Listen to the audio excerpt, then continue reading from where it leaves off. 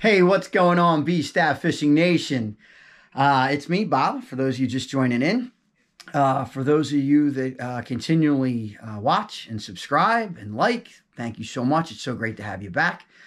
Long and short, I pulled the off course out yesterday on Thursday, and it was honking. It was 20-25 mile an hour northeast winds. I got there at the top of the tide to pull the boat out, but man, those winds were just blowing me right off the dock. I had a hard time getting the boat up to the dock to the ramp. Thank goodness Captain Jerry was on board with me, and we got it done after 3 attempts, maybe 4, not sure. Long and short, boat's out of the water. This weekend's going to be pretty rough. They're talking gusts starting tomorrow. Well, today's Friday, the 30th. Tomorrow's October 1st, Saturday. Tonight into tomorrow, and tomorrow we should see the possibility of gusts up to 45 mile an hour out of the east-northeast. Where I'm at, east-northeast, that magnitude is no good. I wound up taking water over the stern or over the sides of the boat. The possibilities there. So I pull my boat in. I don't back my boat in just because a lot of mud and whatnot. So it is what it is. In fact, Big Ed, the landlord, he pulled his boat out as well yesterday. So I don't know that he's putting back in. I'm going to put back in, I think, next Wednesday or Thursday. So I'm pretty sure I'm going to be fishing next Thursday. So stay tuned. But in the meantime, we got some downtime. So when you got downtime, what do? You tie rigs. So I'm going to teach you guys how to tie a rig and a knot that I just learned, and it's basically the T-knot, okay?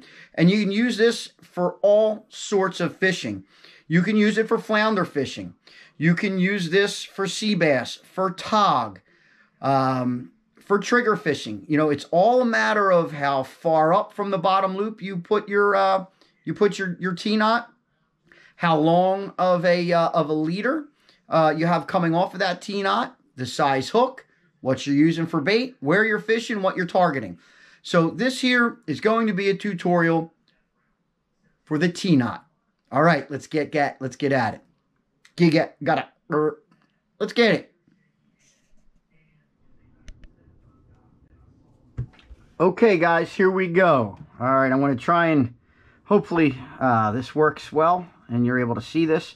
So long and short, we're going to use a 60-pound test leader just to for demonstration purposes, hopefully, so you guys can see this pretty good. So, and I may be going back and forth a little bit, just looking to see. Oh, look at this, dimpled Rex off OC and TI. Oh boy, a lot of Rex, The Fisherman Magazine did a expose, about 4 pages, beginning of the year, about dimpled Rex out in front of Ocean City and Townsend's Inlet. So, yep.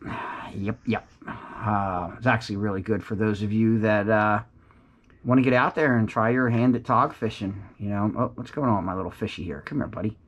Come here, pally. What happened here? Let's get you swinging. There we go. There we go, buddy. Let's go. Whoa. Oh, buddy, take it easy. All right, fish on. All right, guys, so long and short, dimpled Rex. This is a great rig to fish Rex, okay? Recently, some of the guys have been using a rig similar to this to fish for flounder.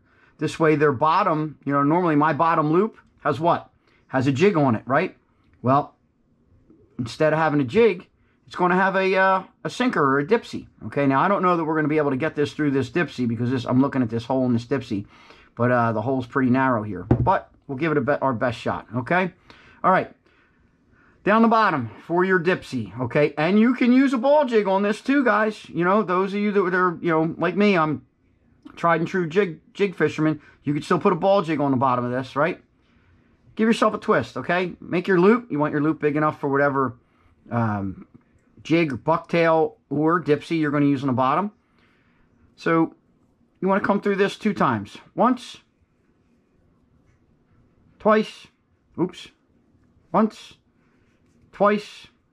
This is awful stiff. I'm trying to use this so you guys can see. Hope I don't work against myself here. All right, moisten every knot. You want to moisten them. You little bit of spitteroony. It's, you know, what we got on board. Tighten that down, okay? Tighten her down. Give her a pull. Widen her out. Give her a clip, right? Clip her away. Oh, that went flying. Okay, so there's the very first part. Our bottom dropper loop, you know, for bucktail, ball jig. Most likely, you're going to put a dipsy on there. 4, 5, 6, whatever you need. Now, we need to come up. Okay, so you figure I'm going to hang down here about that low.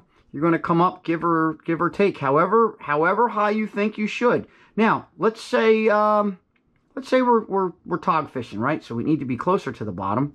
Okay, mind you, I have about a 36 inch leader. Hopefully, I used enough. So we're going to come up a little bit here. We're going to do the same thing. Okay, so we are going to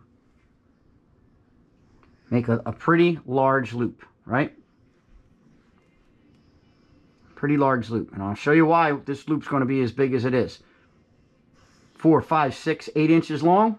Let's grab a ruler. What do you say? Should we grab a ruler? Oh, back when I was a dare officer. All right. That there is at least 8 inches, okay? So say we'll do 8 inches. Make a loop, okay? So you have your loop. Make another loop, right? You're going to come through this loop 5, 6 times, depending upon the thickness of your leader. So 1, 2,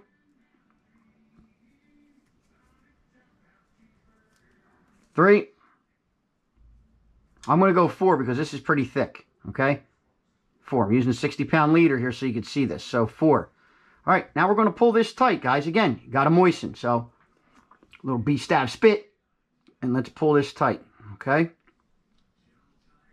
Here we go. Pull her tight. All right, cinch her down. Cinch her one way. Boom. Cinch her the other way. Okay. That's part of the tee, believe it or not, right there. Now, we have this loop, okay? And this is going to actually become a leader. You could leave it as a loop, put a hook on it, or I'll show you what we're going to do later. So we got our bottom loop for our sinker, and we have that loop that we just made. Now we have to finish the tee, okay? What you're going to do now, you are essentially going to do a loop knot, or a dropper loop, excuse me, a dropper loop. So, see what I did here? Just come across. Okay, and we're going to twist. We're going to come over, hand one over top of another. We're going to do this about, say 5 times, right?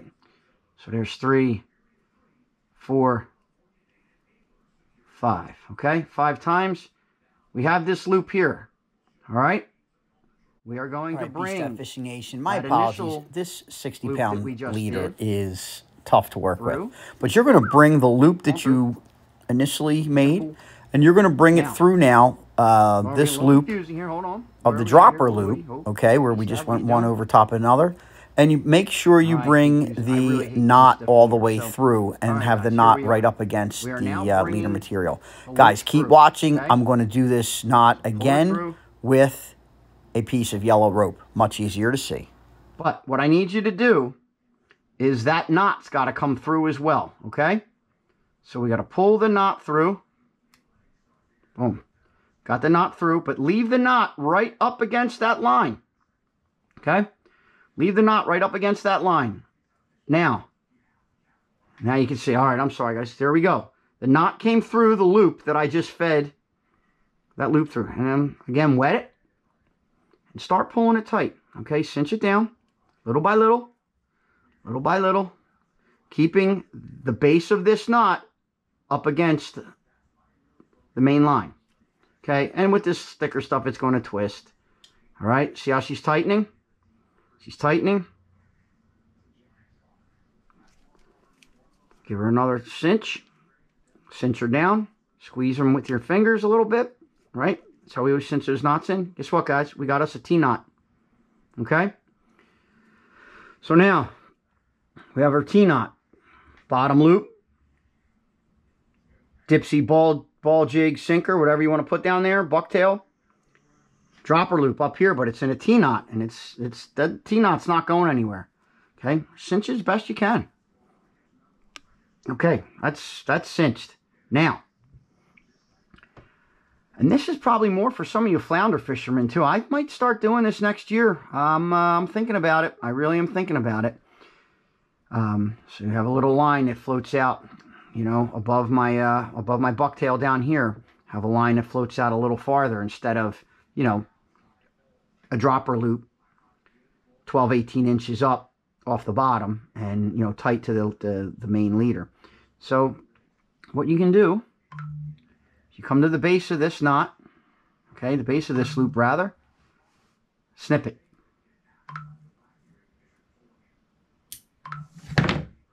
All right, snip it. I'm sorry, guys, my Instagram's going, or my Snapchat's going bananas. Snip it. This knot, this isn't going to back out. You think, oh man, we just compromised this. We're good. Nothing is getting through this T-knot, okay? This is not unraveling. It's not going to unravel. Now, you could have made this, remember when we did that loop and it was about 8 inches? So let's see, after all that tying and twisting and whatnot, what we actually ended up with, right? We started out at 8 inches. Guarantee we're probably at about 5, 6 maybe. Just making 6 inches. So we lost about 2 inches of line doing all that tying. But now what do we have? Come to the base of that again. We have over 12 inches of line here.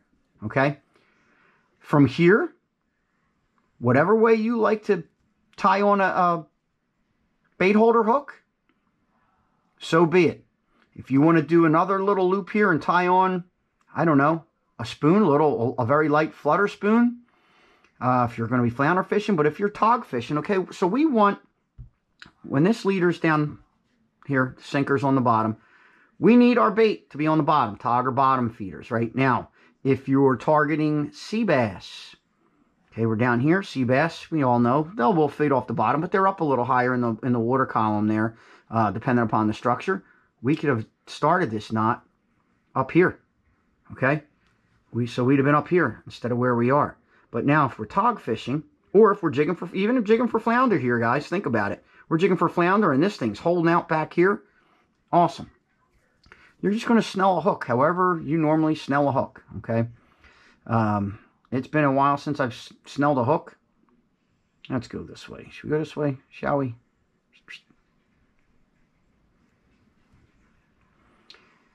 This is not one of my fortes here, ladies and gentlemen, snelling a hook.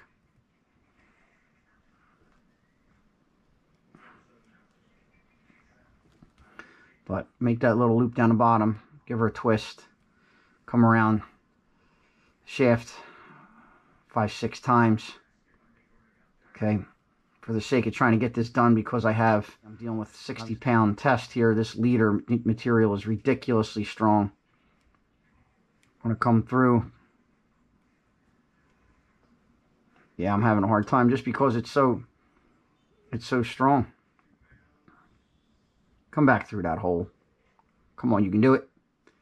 Nice, cinch her down.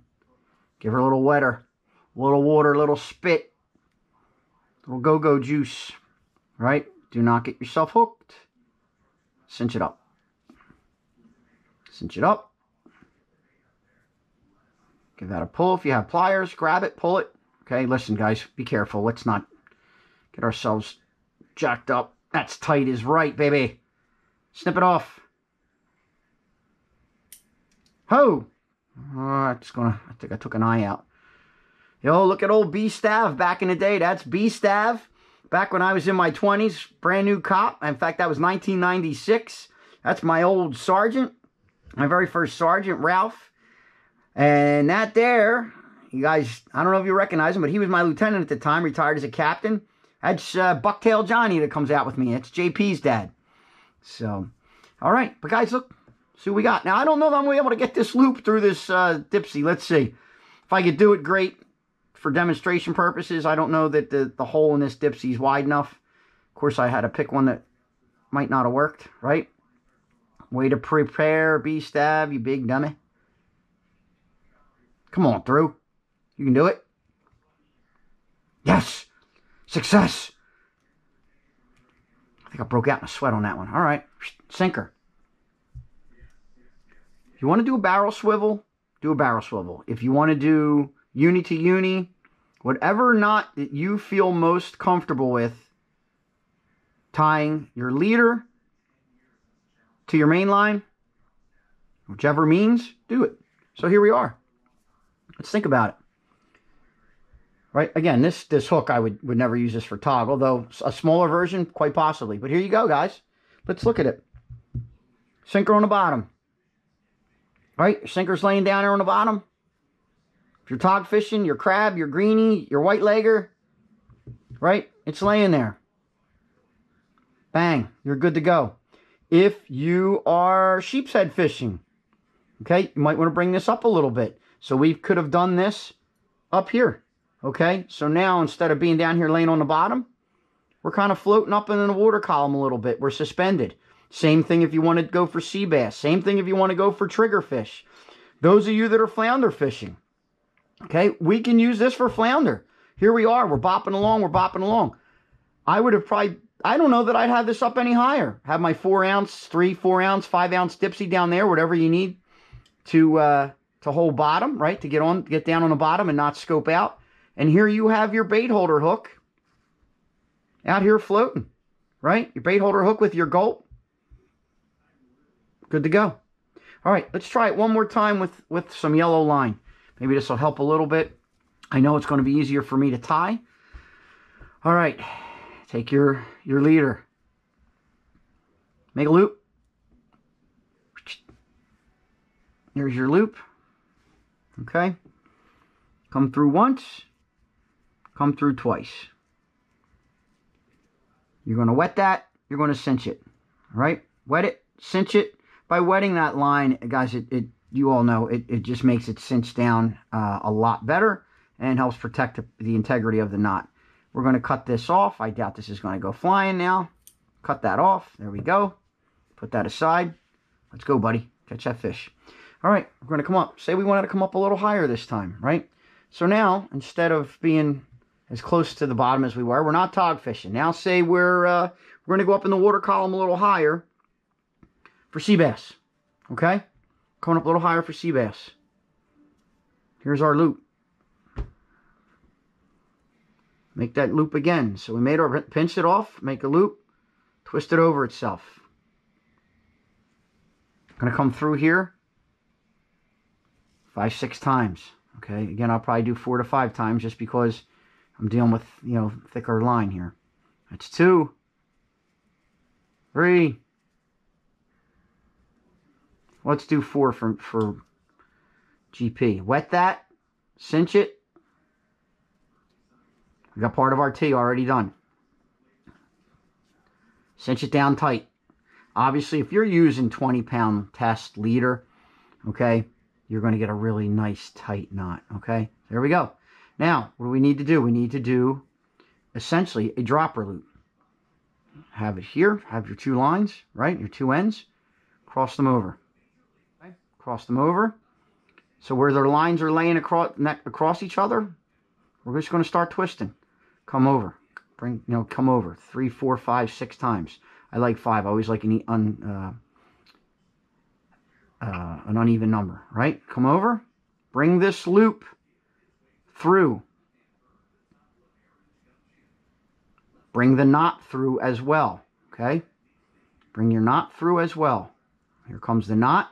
Stop right at the lines. See what we did there? This actually is working out much better, okay? See, our knot is right up against the line, okay?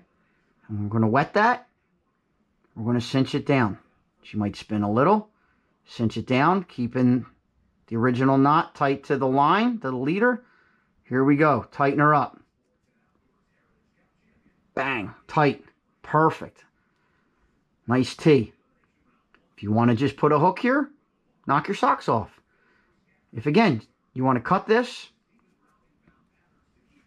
give us a snipperoonie, tight to the knot, okay? Cut it tight to the knot. Again, this won't back out, guys and girls. This will stay. That's it. You're good. You're tight. Nothing's happening here. You want to keep cinching this? Nice and tight, okay? I got to get back to the gym here. Dropper loop down the bottom for your dipsy, bucktail, ball jig, whatever, what have you. But if, say, we're going for sea bass, dipsy down the bottom. Now we have a little leader that's suspended. It's not going to hang on the bottom. It's not going to lay on the bottom. And when you snell your hook, you're going to have it somewhere around here. And that's exactly where you're going to be at, suspended. Triggerfish, sea bass, sheep's head, right? Whatever else is out there, honestly. This is a go-to rig for anything. You know, if there's kingfish out there, you're good.